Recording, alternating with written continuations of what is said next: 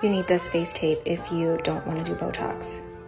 I've been using these for a few years now, and it's really helped keep wrinkles away on my 11 lines. I'm 39 years old, and I've been pregnant and nursing for the last 5 years, so I haven't been able to do Botox, so this has been my only solution. I just woke up, and I wanted to show you guys how I take it off and how it looks after. To place it, I just run it under a little bit of water and then put it on my 11 lines and hold it down for a few minutes, and then that's it. I highly recommend.